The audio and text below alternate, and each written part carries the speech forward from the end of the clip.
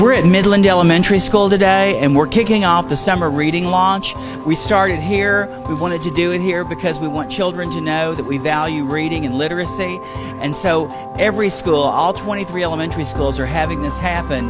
But today we started at Midland because we wanted to show the students here how much we value and appreciate what they do every day to be reading by third grade. It is critical that the students continue reading during the summer. So giving them these books give them the tool so that they can continue the habit, because we know that if they continue reading, they're going to be good readers by the end of third grade. And that is exactly what we need, because that is the determinant of their success in the future in the school.